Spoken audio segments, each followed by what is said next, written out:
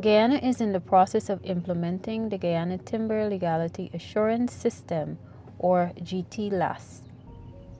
The country is working to strengthen internal controls and meet its international obligations and duties to access the European Union and other global markets. TLAS implementation efforts present the ideal opportunity to reflect on the legal requirements for forest sector operations and the challenges and benefits of meeting those requirements. Over 100 stakeholders from Guyana's 4 forest districts discussed the costs, benefits, and barriers in implementing TLAS between October and November 2021. And the health and the safety. If we have to give them boots, safety boots, and then we got to give them the helmets, that's a one-time expense. We don't have to give that each month. And we can work it out with them.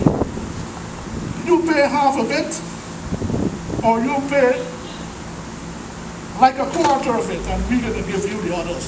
Employees are more or less willing to accept a compromise, where we would supply 2/3 of the cost, and they would take a 1/3 cost. So we can't see that the cost involved exceeding 2% of revenue. We look at enough resources in the community. If there is no longer or no resources, how can we have a cost to that, right? For example, for the human, because if there is no person performing or working in village, we cannot have an income. We also look at ways in acquiring compliance. We are asking that for the reservation, or whatsoever we call it, private land, if it could be reduced, because on a monthly basis we don't have a regular income due to the lack of resources. Example, maybe like for the whole month we might just have an income of 10,000, and that is a very small amount of money. Cost of time, because we know everything will take time, and time is money. So we just add time also, and we need also human resources is also part of the cost for us to acquire compliance. You will get $300,000 per load. If the lumberyard dealer decides to give you every piece of measurement based upon. So when we do check up the cost of it, it runs like $263,000 to get this wood from here cut to the lumberyard, leaving you with $37,000. And it's very hard to understand that you've done so many work and you have to survive on $37,000. Have some short term and some long term from the NIS. For the short term, it's like, okay, if you have your paying your compliance on a quarterly basis regular, you can get whether it's a voucher for your eyeglasses, your dentures.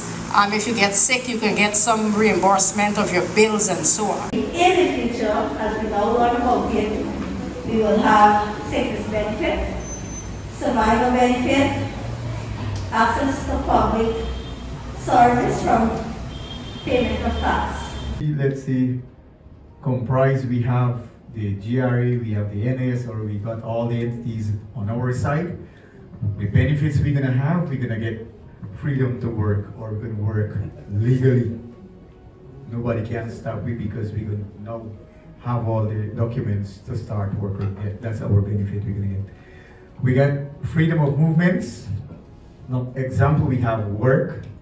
We're gonna work free, and then we're gonna get market, because we're gonna, what we have learned here today, if we got all these documents, we would now have an opportunity to ship our lumber overseas and get different markets. Gear your workers to learn to use the gear and practice their safety. We believe that we will have more man labor.